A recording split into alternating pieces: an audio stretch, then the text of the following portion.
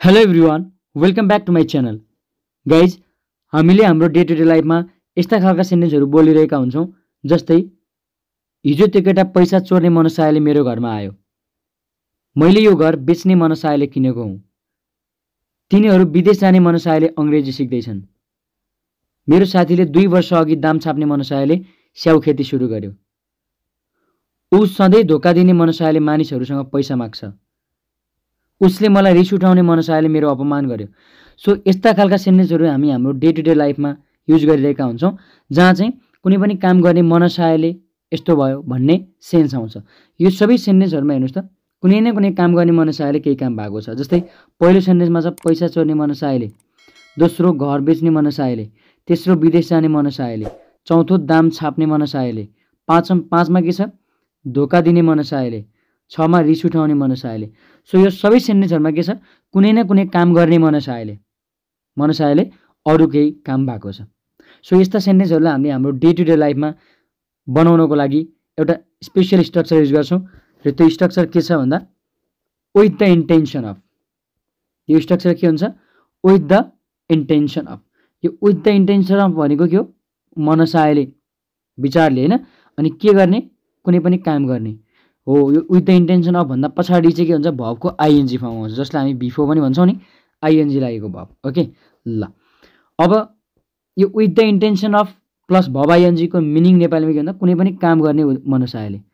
अब मनसायले भन्नलाई with the intention of भन्ने, अनि कुनै काम गर्ने भन्नलाई भर्बको आइएनजी ल्याउने। ओके, ल यही अनुसार हामी यसको सेन्टेन्स बनाउँछौँ। र अब यस्तो सेन्टेन्स बनाउनको लागि स्ट्रक्चर चाहिँ के हो भन्दा, सबभन्दा पहिला के आउँछ, सेन्टेन्स। कुनै पनि सेन्टेन्स हुनसक्छ है। सबभन्दा पहिला सेन्टेन्स आउँछ। र यो जुन सेन्टेन्स छ नि, यो सेन्टेन्स चाहिँ जुनसुकै टेन्सको पनि हुनसक्छ।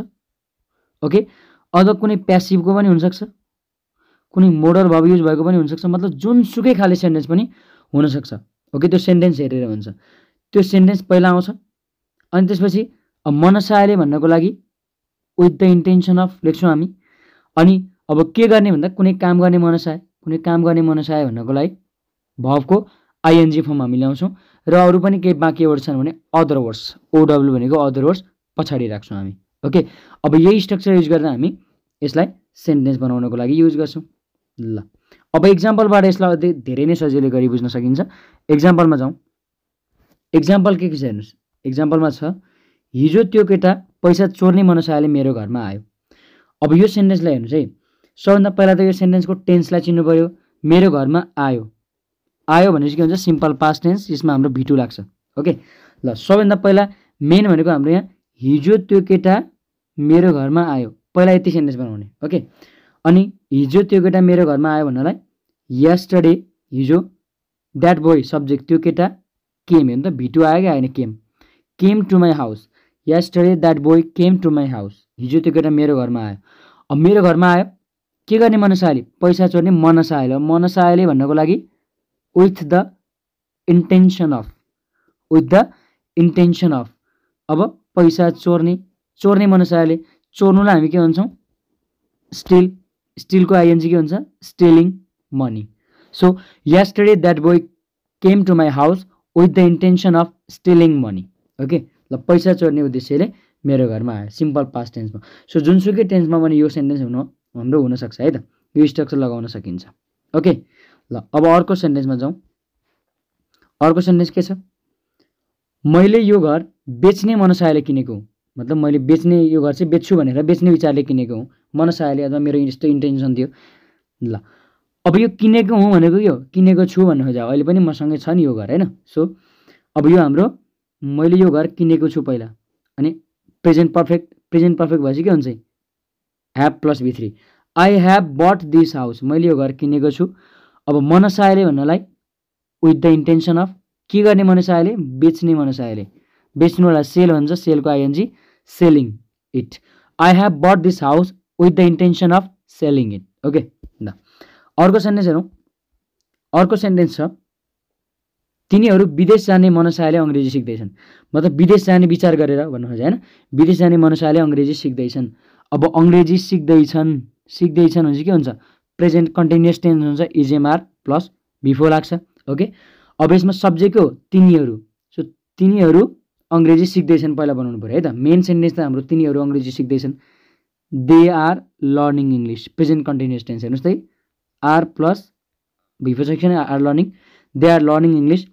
अब के गर्ने, मनसायले भन्नलाई विथ द इन्टेन्सन अफ, अनि विदेश जाने, गोइङ अब्रोड। ओके, अब यसमा गोइङ पछि यसमा टु किन आएन, अरूमा त गोइङ टु आउँथ्यो नि। यदि यसमा अस्ट्रेलिया जाने, अमेरिका जाने, क्यानाडा जाने भनेको भए के हुन्थ्यो, going to Australia, going to Canada, going to America हुन्थ्यो। तर यसमा अब्रोड भनेको विदेश हो नि होइन, कुन देश फिक्स छैन नि त, त्यही भएर यसमा हाम्रो टु लाग्दैन। ओके ल, they are learning English with the intention of going abroad. Of भन्ने पछाडि जहिले पनि हाम्रो आइएनजी नै लाग्छ है, त्यस भएर हाम्रो यसमा आइएनजी लागेको हो। अर्को सेन्टेन्स के छ हेर्नुहोस्, मेरो साथीले 2 वर्ष अघि दाम छाप्ने मनसायले स्याउ खेती सुरु गर्यो। अब यो सेन्टेन्स हेर्नु त कुन टेन्समा छ, स्याउ खेती सुरु गर्यो भनेपछि यो पनि सिम्पल पास्टमा छ। सो सिम्पल पास्टमा हाम्रो भर्बको सेकेन्ड फर्म लाग्छ V2। ओके, सुरु गर्यो भनेपछि अब यसमा सबभन्दा मेन सेन्टेन्स के हो, मेरो साथीले 2 वर्ष अघि स्याउ खेती सुरु गर्यो, यो हाम्रो मेन सेन्टेन्स। अनि यो दाम छाप्ने उद्देश्यले भन्ने चाहिँ हाम्रो स्ट्रक्चरमा पर्छ है त। ल, अब मेरो साथीले 2 वर्ष अघि स्याउ खेती सुरु गर्यो, सिम्पल पास्टमा बनाउँ त, माई फ्रेन्ड सब्जेक्ट, अनि सुरु गर्यो स्टार्टेड V2, अनि एप्पल फार्मिङ अब्जेक्ट। ओके ल, my friend started Apple farming 2 years अगो, 2 वर्ष अगाडि मेरो साथीले स्याउ खेती सुरु गर्यो। अब यो मनसायले भन्नलाई के भन्ने, विथ द इन्टेन्सन अफ भन्ने। ओके, दाम छाप्ने मनसायले, दाम छाप्ने विचार गरेर भन्नु खोज्या, मनसायले के गर्ने भन्दा दाम छाप्ने। अब यो दाम छाप्नेलाई के भन्छ, दाम छाप्ने भनेको पैसा कमाउने भने, त्यो पैसा साँच्चै नै छाप्ने होइन। ओके, सो पैसा कमाउनेलाई हामी के भन्छौँ, खुब दाम छाप्या छ है भन्छौँ नि साथीहरूलाई होइन। सो दाम छाप्ने, पैसा कमाउने। अब पैसा कमाउनुलाई त हामी अर्न भन्छौँ, त्यस कारणले यसमा अर्निङ मनी भने भए पनि हुन्थ्यो, अर्निङ मनी। तर यो एकदम धेरै मात्रामा छाप्ने भनेपछि धेरै पैसा कमाउने कुरा गरे हो नि त, धेरै भनेपछि के हुन्छ, मेकिङ मनी भनिन्छ यसलाई। ओके, धेरै नै पैसा कमाउनलाई चाहिँ हामी अर्न भन्दा पनि के भनिन्छ, मेक मनी। मेक मनी भनेको पनि के हो, पैसा छाप्नु। ओके, पैसा कमाउनु, त्यही भएर मेकको मेकिङ मनी भयो। Okay, my friend started Apple farming 2 years ago with the intention of making money. हेर्नुहोस् है, विथ द इन्टेन्सन भन्ने स्ट्रक्चर आएको छ, अनि त्योभन्दा पछाडि भर्बको आइएनजी फर्म लागेको छ, बिफोर लागेको छ। ओके ल, यसलाई हामी जेरन्ड भन्छौँ। ओके, तपाईँलाई नाम आवश्यक छैन, मेन कन्सेप्ट बुझ्यो भने भइहाल्यो। ल, अर्को सेन्टेन्स के छ 5 मा, ऊ सधैँ धोका दिने मनसायले साथीहरूसँग मानिसहरूसँग पैसा माग्छ। पैसा माग्छ, सधैँ पैसा माग्छ, simple present tense. Simple present टेन्समा के लाग्छ, सब्जेक्ट V1 वा V5 प्लस अब्जेक्ट। अब ऊ सधैँ मानिसहरूसँग पैसा माग्छ, पहिला मेन सेन्टेन्स बनाऊ। Okay, Hee always asks people for money. माग्नुलाई हामी के भन्छौँ, आस्क फर भन्छौँ। ओके ओके ल, अनि आस्क भन्दा पछाडि के आउँछ, कोसँग मागे त्यो आउँछ, फर भन्दा पछाडि के मागे त्यो आउँछ है त।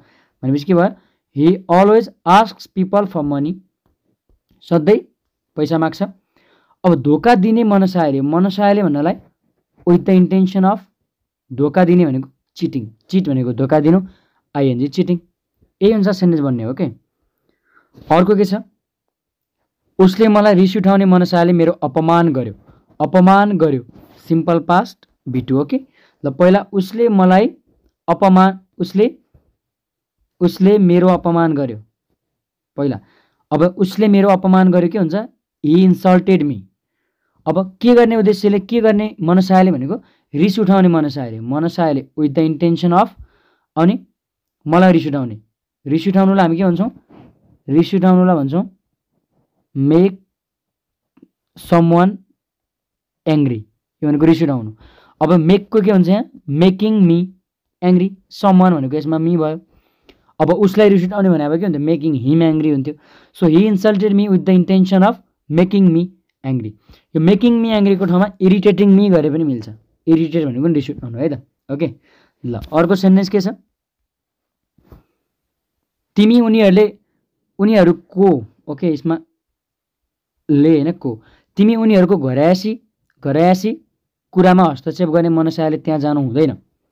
तिमी त्यहाँ जानु हुँदैन, मैले कसैलाई सल्लाह दिइरहेको छु, सल्लाह दिँदाखेरि हामी के युज गर्छौँ, सुड युज गर्छौँ। तर जानु हुँदैन भने भएर नट, जानुपर्छ भने भए सुड, जानु हुँदैन भनेपछि सुड नट। ओके ल, तिमी तिमी ओके तिमी त्यहाँ जानु हुँदैन पहिला तिमी त्यहाँ जानु हुँदैन बनाउनु पर्यो you should not go there okay शुडको पनि स्ट्रक्चर युज भइरहेछ शुडमा युज भइरहेछ मोडल भयो हाम्रो अनि उनीहरूको घरयासी कुरामा हस्तक्षेप गर्ने मनसायले भनेपछि विथ द इन्टेन्सन अफ भनेको मनसायले अब के गर्ने हस्तक्षेप गर्न भन्छ इन्टरफियरको आइएनजी के हुन्छ इन्टरफियरिङ इन्टु अब उनीहरूको घरयासी कुरा भनेको there family matter you should not go there with the intention of इन्टरफियरिङ into there family matter okay ल यसरी हामीले सेन्टेन्स बनाउँछौँ अर्को सेन्टेन्स के छ हेर्नुहोस् त रोहनले राम्रो काम खोज्ने मनसायले गाउँ छोड्यो भिटु छोड्नु भनेको लिभ यसको भिटु हुन्छ लेफ्ट ओके ल पहिला रोहनले गाउँ छोड्यो रोहन लेफ्ट द भिलेज अब के गर्ने मनसायले विथ द इन्टेन्सन अफ मनसायले राम्रो काम खोज्ने मनसायले खोज्नु भनेको find ING finding a good job Rohan left the village with the intention of finding a good job okay ल यसरी हामीले सेन्टेन्स बनाउँछौँ र अब छ तपाईँहरूको लागि एउटा होमवर्क तपाईँले यो सेन्टेन्स चाहिँ ट्रान्सलेट गरेर कमेन्ट सेक्सनमा लेख्न नबिर्सिनु होला ओके ल त्यसमा मलाई थाहा हुन्छ कि तपाईँले कतिको सिकिरहनु भएको छ भन्ने कुरा अब होमवर्क के छ हेर्नुहोस् त मैले अनलाइन काम गर्ने मनसायले महँगो ल्यापटप किन्ने योजनामा छु अथवा मैले अथवा यसमा नर्मली मसँग छ म चाहिँ अनलाइन काम गर्ने मनसायले महँगो ल्यापटप किन्ने योजनामा छु क्या ओके अब यसमा कुन स्ट्रक्चर लाग्छ कुन टेन्स लाग्छ कि के लाग्छ त्यसलाई चिनेर अनि यो मनसायले विथ द इन्टेन्सन अफ भन्ने स्ट्रक्चरलाई यसमा युज गरेर कमेन्ट सेक्सनमा लेख्न नभुल्नु होला ओके ल ओके गाइज मैले यसमा तपाईँलाई आज 8वटा सेन्टेन्स प्र्याक्टिस गराएँ 8वटा सेन्टेन्स भनेको इनफ सेन्टेन्स हो कुनै पनि एउटा स्ट्रक्चर बुझ्नको लागि है त